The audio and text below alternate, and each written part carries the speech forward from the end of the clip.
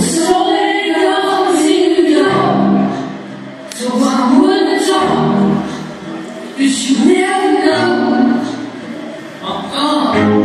So much heat in New York, so I wouldn't talk, I just walk on by.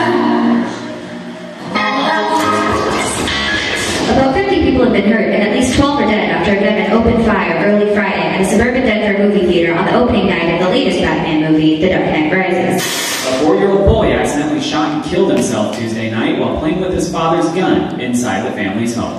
A man killed his mother at home and then opened fire Friday inside the elementary school where she taught, massacring 26 people, including 20 children.